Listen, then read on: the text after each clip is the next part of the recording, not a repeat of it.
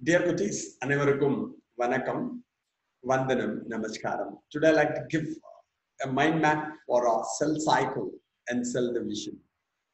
Cell cycle, cell division. First, we go to cell division. Three types of cell division reported in organisms, namely the amitotic cell division or the direct cell division, mitotic cell division or the indirect cell division, and meiotic cell division or the reduction cell division. Amitotic cell division generally takes place in prokaryotic organisms like bacteria.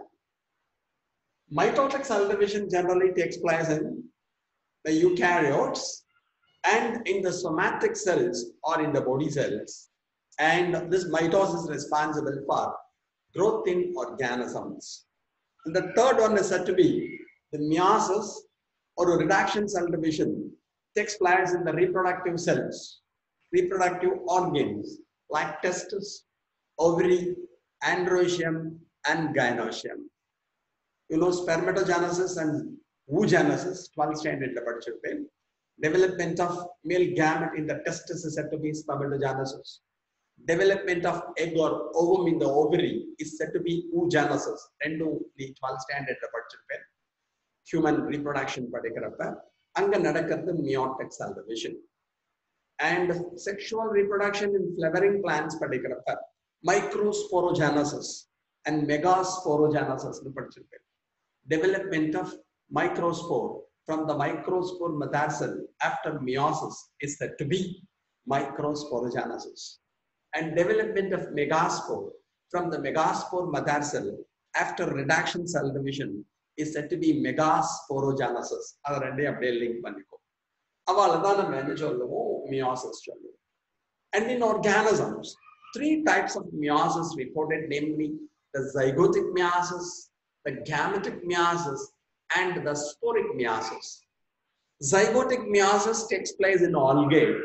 Sporic meiosis takes place in bryo, pterido, gymno, and angiosperms. And gametic meiosis takes place in higher animals.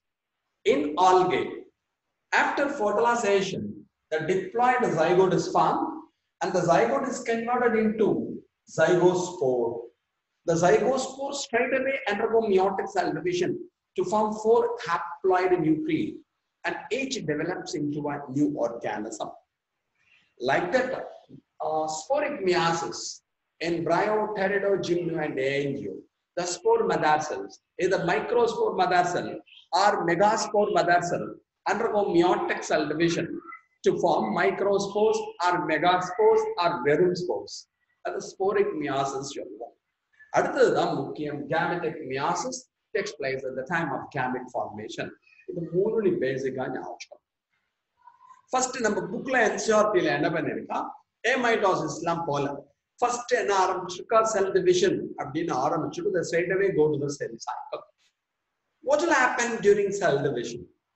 First, DNA replication takes place. Replication means production of exact replica.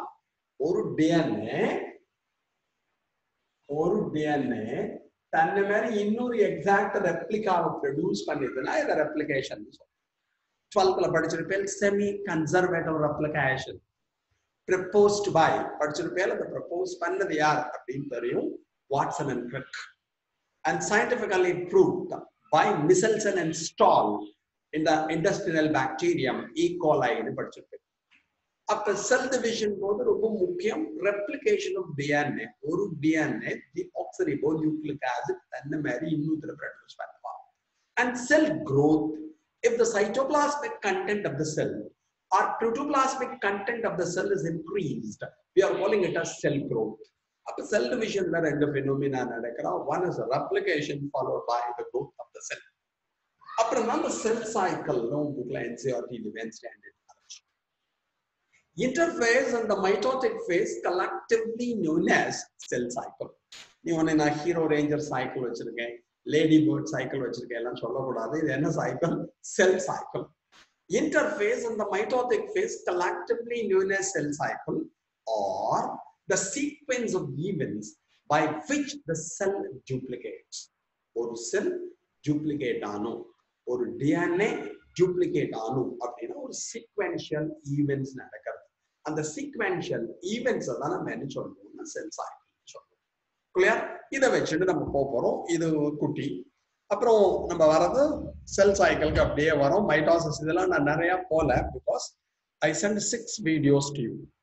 அந்த வீடியோஸ்ல பார்த்தேன்னா உங்களுக்கு கம்ப்ளீட்டா describe பண்ணிருக்கேன். அது மாதிரிலாம் describe பண்ணினால் we need 4 classes to finish the cell cycle, cell division, mitosis and meiosis. So அதெல்லாம் உங்களுக்கு மைண்ட் மேப்லயே ஞாபகம். அப்ப replication in human cell 24 hours replicate ஆகும்.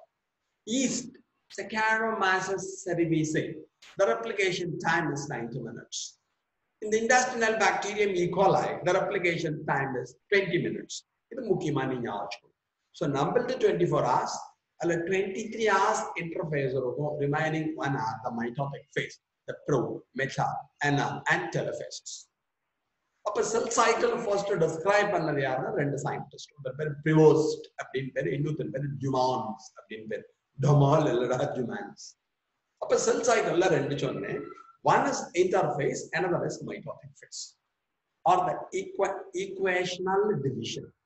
எப்படி meiosis reduction cell division னு சொல்றோமா, இங்க equational division னு சொல்றோம் because the chromosomes are evenly distributed and the chromosome number is maintained. So interphase means the resting phase of a cell or the phase between 2 successive mitotic cell division.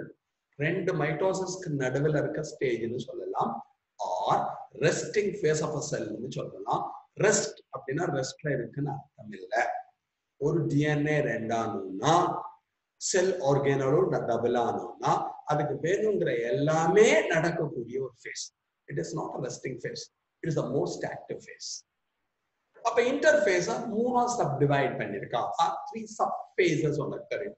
One is G1 phase, the pre-DNA synthetic phase. Second is the S phase, DNA synthetic phase. Third is G2 phase, the post-DNA synthetic phase.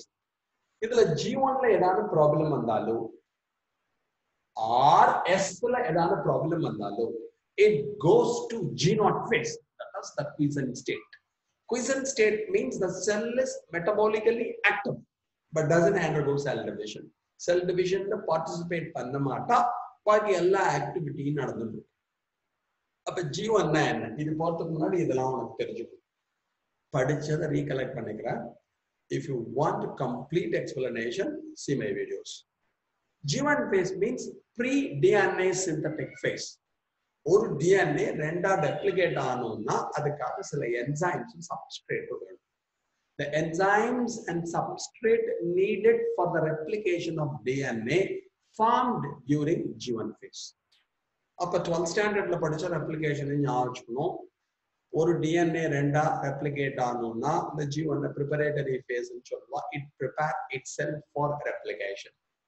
என்னென்ன enzyme வேணும்? 12th standard helicase, topoisomerase, DNA polymerases 1, 2 and 3 and DNA ligase in the enzymes level. And it also needs some substrates. RNA primer molecule, DATP, DGTP, DTTP, DCTP, DATP, DGTP, DTTP, DCTP. Deoxyribose, adenine triphosphate, guanine triphosphate, thiamine triphosphate, and cytosine triphosphate. இதெல்லாம் substrate. அப்போ ஒரு DNA replicate ஆனோம்னா it needs some enzymes and substrates. And the enzyme and substrate enzymes helicase, topoisomerases, DNA polymerases, DNA ligases, இவா எல்லாரும் RNA primates. இந்த enzymes வேணும். Substrate எடுத்துட்டோம்னா RNA primer molecule வேணும். DATP, DGTP, DTTP, DCTP. The enzymes and substrate needed for the replication of DNA formed during G1 phase. S phase. With the help of enzymes and substrate, the DNA undergo replication. In the S phase, DNA or exact replica produce. Next, we come to the G2 phase. இந்த process வேணும் proteins form ஆகும் செல் replicate ஆகணும் செல் organelles எல்லாம் double ஆகும் அதெல்லாம் நடக்கக்கூடிய face தான் இந்த இன்டர்ஃபேஸ் அப்போ ஒரு செல் ரெண்டாகணும்னா everything doubled during interface itself அதை நீ மனசுல வச்சுக்கோ இப்போ G1 நடந்துட்டு இருக்கு G1 நடக்கிறப்ப ப்ராப்ளம் செல்லுக்கு இன்ஜுரி வந்துடுது ஃபுட்டு கிடைக்கல மெட்டபாலிசத்துல ஏதாவது ஒரு error வந்துடுதுன்னா it doesn't go to the S phase இது ஒழுங்கா நடந்தால்தான் அடுத்த ஃபேஸ்க்கு போகும் ஃபுட்டு கிடைக்கல இன்ஜுரி வந்துடுது பக்கத்துல இருக்க செல் எல்லாம் செல் டெத் வருது அப்ப என்ன ஆகும்னா the cells goes to the G0 phase or the quiescent state அப்ப ஃபுட் திருப்பி சரியா கிடைக்கிற வரையும் செல் டிவிஷன்ல அது பார்ட்டிசிபேட்டே பண்ணாது கம்ப்ளீட் ரெஸ்ட்ல இருக்கும் but metabolically active other functions நம்ம இருப்பா அது quiescent state னு சொல்லுவோம் ரெப்ளிகேஷன்ல ஏதாவது எரர் வந்துடுது it doesn't go to this G2 phase once again it goes to G0 phase அதுலதான் எக்ஸ்பிளனேஷன் தனியா ஒரு வீடியோல கொடுத்திருப்பேன் cyclin and cyclin dependent kinases it is controlled by proteins cyclin அப்படிங்கிற ஒரு protein cyclin dependent kinases அப்படிங்கிற ஒரு enzyme என்ன பண்ணுவா இந்த process control பண்ணுவா சோ அது செக் பாயிண்ட் னு பேர் இந்த செக் பாயிண்ட பத்தி தனியா கொடுத்திருக்கேன் இப்போ இன்டர்ஃபேஸ்ல எல்லாம் டபுள் ஆயிடுது அப்புறம் நம்ம பார்க்க போறது ப்ரோஃபேஸ் மெட்டாஃபேஸ் அனாஃபேஸ் டெலஃபேஸ் அப்ப என்ன நடக்கும் two phenomena one is karyokinesis another is cytokinesis the division of the nucleus is said to be karyokinesis and division of cytoplasm is said to be cytokinesis prophase metaphase anaphase telophase anaphase வரை என்ன ஆயிடும் டே வந்துட்டே இருக்கும் nuclear division முடிஞ்சிடும் நான் அதெல்லாம் போல during prophase nuclear membrane disappears nucleolus disappears chromatin reticulum condenses to form the chromosomes அதெல்லாம் எனக்கு தெரிஞ்சது metaphase எடுத்துட்டு எல்லாம் equatorial plane la varuva okay and it is connected with the spindle fibers originated from the centrioles anaphase due to the contraction of spindle fibers the chromosome centromere splits and the chromosome moves to the opposite poles telophase nuclear membrane reappears nucleolus reappears chromatin chromosome elongates to form the chromatin reticulum allow எனக்கு தெரிஞ்சது so அதுக்கெல்லாம் நான் போக விரும்பல என்ன முக்கியம் அப்படினா nuclear division நடக்கும் கேரோகானசிஸ் followed by cytokinesis என்ன முக்கியம் அடுத்ததுன்னா பிளான்ட் செல்லலயும் அனிமல் செல்லலயும் கொஞ்சம் வேரியேஷன் இப்ப நியூக்ளியஸ் டிவைட் ஆயிடுது ஒரு நியூக்ளியஸ் ரெண்டு நியூக்ளியஸா மாறிட்டா it is set to be கேரோகானசிஸ் nuclear division முடிஞ்சதுக்கு அப்புறம் சைட்டோபிளாசம் டிவைட் ஆகும் அனிமல் செல்ல பொறுத்தவரை என்ன ஆகும்னா பிளாஸ்மா மெம்பரேன்ல ஒரு கன்ஸ்ட்ரக்ஷன் ஃபார்ம் ஆகும் the constriction splits the nucleus into two.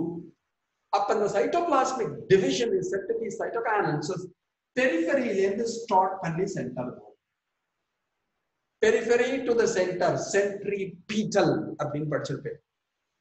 இது animal cell இல்ல. Plant cell ல எடுத்துட்டோம்னா என்ன ஆகும்னா ரெண்டு நியூக்ளியஸ் டிவைட் ஆயிட்டான்னு வெச்சுக்கோங்க. Cytoplasmic division center to the periphery. Centrifugal படிச்சிருப்பேன்.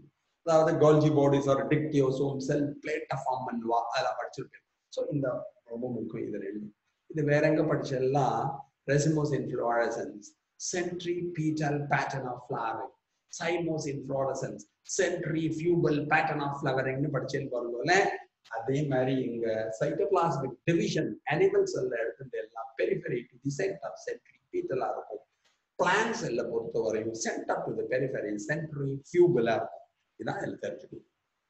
Next we come to the meiosis. Meiosis is said to be the reduction cell division because in the end of meiosis the chromosome number is reduced to half. Meiosis 1 the reduction cell division. Meiosis 2 is nothing but mitosis. adula meiosis 1 la edu mukkiyam the terms la dhaan solliட்டு வரப்ப recollect பண்ணிக்கோ. Meiosis 1 la prophase 1 plays a vital role. Prophase 1 la enna irukum you know the subdivisions பாக்கி எல்லாம் normal the metaphase equatorial plane அதெல்லாம் போல prophase 1 5 sub stages பார்த்திருப்பேன் leptotene or leptonema zygotene or zygonema pachytene or pachynema diplotene or a diplonema diagynesis அப்படினு அஞ்சு stage பார்த்திருப்பேன் ஒவ்வொண்ணா குட்டியா சொல்லிட்டு வரேன் பார்த்துக்கோ leptoteneல என்ன ஆகும் அப்படினா chromatin reticulum condensed ஆகும் condensed it will become chromosome இப்போ 2 chromosome நம்மள்ட்ட இருக்கானா இந்த மாதிரி 2 chromosome வருவா. One from the paternal side and other from the maternal side. இதுதான் ஃபர்ஸ்ட் ஆரம்பிக்கும். கொஞ்சம் கொஞ்சமா லெப்டோட்டின் த்ரெட்டா இருக்கிறவா கொஞ்சம் கண்டென்ஸ் ஆகும். ஜைகோட்டின்ல என்ன ஆகும்? Pairing of homologous chromosome takes place. Pairing of homologous chromosome means morphologically identical chromosomes are known as homologous chromosome. One from the paternal side and other from the maternal side. அப்ப ரெண்டு பேரும் பக்கத்துல வந்து நிப்பா synapses. இந்த pairing of homologous chromosomes are known as bivalents. அதுக்கப்புறம் centromere split ஆகி due to replication is in a tetrad condition. Tetrada மாறுவோம். புதுசா ரியல் chromatidக்கு பேரு parental chromatidக்கு பேரு sister chromatids பேரு. Newly formed chromatids are known as non-sister chromatids. 12th உண்டு வரும். Then third packaging முக்கியமான phenomena நடக்கும். The process crossing over. The exchange of genetic materials takes place between the non-sister chromatids of the homologous chromosome is said to be crossing over. The exchange of genetic materials takes place between the non-sister, the newly formed chromatids after replication are known as non-sister chromatids. Appa crossing over yaarukku naduvula nadagum appadina it takes place between non-sister chromatids. The exchange of genetic materials takes place between the non-sister chromatids of the homologous chromosome is said to be crossing over. In the point of crossing over nadakradho, the point is said to be chiasma. Single crossing over, double crossing over, multiple crossing over. Linkage crossing over depends on the distance between the genes. 12th standard molecular genetics. If the genes are nearer, the rate of crossing over is less. They are known as tightly linked genes. If the genes are further apart, the rate of crossing over is more. They are known as loosely linked genes. Tightly linked genes show coupling. Loosely linked genes show repulsion. Coupling and repulsion are the two aspects of linkage proposed by T.H. Morgan. Coexistence of genes in the same chromosome during inheritance is said to be linkage. So, crossing over we go to this diplotin stage. During diplotin, the crossing over is over, but they are connected only in the chiasma region. And during diagenesis, terminalization phenomena takes place. Terminalization means displacement of chiasma. Chiasma means the chromosome separate terminalization. Crossing over is responsible for recombination. It leads to the formation of new varieties. Plays an important role in evolution. Crossing over nadandal recombinant recombinant vandal new varieties form. New variety form it plays an important role in evolution. So evolution is random. Mutation responsible for evolution in organisms. Like that, crossing over is responsible for evolution. Recombinants as well as formation of new varieties. This is 12th translocation mutation. Exchange of genetic material takes place between the non-sister chromatids of the homologous chromosome is said to be crossing over. Homologous chromosome and non-sister chromatid genes exchange crossing over. But what is translocation mutation? Exchange of genetic material takes place between non-homologous chromosome. சம்பந்தமில்லாத ரெண்டு chromosome jeans exchange பண்ணிட்டானா, chromosomal segment exchange பண்ணிட்டானா அதுக்கு translocation mutation. இதான் இந்த இடத்துல ஞாபகம். இதெல்லாம் பரீட்சையில எப்படி என்ன ப்ராப்ளம் அப்படின்னா, நீட்டு பொறுத்த வரையும் உன்னோட இன்டெலிஜென்ஸை டெஸ்ட் பண்ணக்கூடியதா இல்ல, அண்டர்ஸ்டாண்டிங்கை டெஸ்ட் பண்ணக்கூடியது. அதனால கொஸ்டின்லாம் இது மாதிரி மியாசிஸ் எங்க நடக்கிறது, மைட்டாசிஸ் எங்க நடக்கிறது, அது மாதிரிலாம் ஜெனரலி ஈஸியான கொஸ்டின் நிறைய இருக்கும். ஒன்று ரெண்டு ஒன்று சுத்தம் விடுவோம். ஒரு கொஸ்டின் ரொம்ப ஈஸியா அவனுக்கு ஞாபகப்படுத்திடுறேன், அது மட்டும் உனக்கு தெரிஞ்சதுதான், சில பேர் ஏற்கனவே படிச்சிருப்பேன். ஒரு போலன்சார், the family Solanaceae. ஏதோ ஒரு ஃபேமிலி வச்சுக்கோ. சொலானேசி ஃபேமிலி நீ 11th ஸ்டாண்டர்ட்ல படிச்சு. சொலானேசி ஃபேமிலி, அந்த சொலானேசி ஃபேமிலி இருக்கா, அதுல ஒரு anther lobe, one anther lobe with 10 microspore mother cells. 10 microspore mother cells. The number of microspores formed in a single flower of the family Solanaceae. அப்போ ஒரு மைக்ரோஸ்போர் மதர் செல்ல ஒரு pollen sac-ல 10 microspore mother cells இருக்கா. Number of microspores are formed in a single flower of the family Solanaceae. question வரும். அப்ப இது உனக்கு first 10 microspore mother cells எடுத்து அப்படினாடி உடனே ஸ்டேமனுக்கு போனோம். ஒரு ஸ்டேமன்ல எடுத்துட்டேன்னா எவ்வளவு pollen sac இருக்கும்? 4 pollen sac இருப்பா. அவ சொல்லிருக்கிறது என்ன? ஒரு pollen sac உள்ள 10 microspore mother cells இருக்கா. 10 microspore mother cells இருந்தா each microspore mother cell undergo meiotic cell division to form 4 microspores. இங்க 10 microspore mother cells இருந்தா அப்படின்னா 10 into 4 is equal to 40 microspores இங்க மட்டும் ஃபார்ம் ஆகும். இந்த ஸ்டேமன்ல 4 pollen sac இருக்கா. அப்ப 4 pollen sac இருந்தால் இங்க 40, இங்க 40, இங்க 40, இங்க 40. ஒரு ஸ்டேமன்ல 160 ஃபார்ம் ஆவா. ஒரு ஸ்டேமன்ல 160 மைக்ரோஸ்போர் ஃபார்ம் ஆச்சு அப்படின்னா Solanaceae family எடுத்துட்டேன்னா Solanaceae ஃபேமிலியில கிட்டத்தட்ட 5 ஸ்டேமன்ஸ் இருக்கா. அப்ப 5 into 160 is equal to 800. இது மாதிரி கேட்பான். இதுவே ஃபேபேசின்னு கேட்டா ஃபேபேசியில எவ்வளவு இருக்கும்? 10 ஸ்டேமன்ஸ் இருப்பான். 10 into 160 1600 polar grains. இது அப்ளிகேஷன். அப்போ உனக்கு ஃபேமிலியே தெரியணும், ஃபேமிலியில எவ்வளவு ஸ்டேமன் இருக்கான்னு தெரியணும், இங்க மியாசிஸ்ல எவ்வளவு ஃபார்ம் ஆறான்னு தெரியணும். அது மாதிரி மிங்கிள் பண்ணி 1-2 ட்விஸ்ட் பண்ணுவான். பாக்கி எல்லாம் line by line NCERT. Okay, இப்ப இதை மட்டும் குட்டியா குறிச்சுக்கோ. அடுத்தது நெக்ஸ்ட் இதுல வரக்கூடிய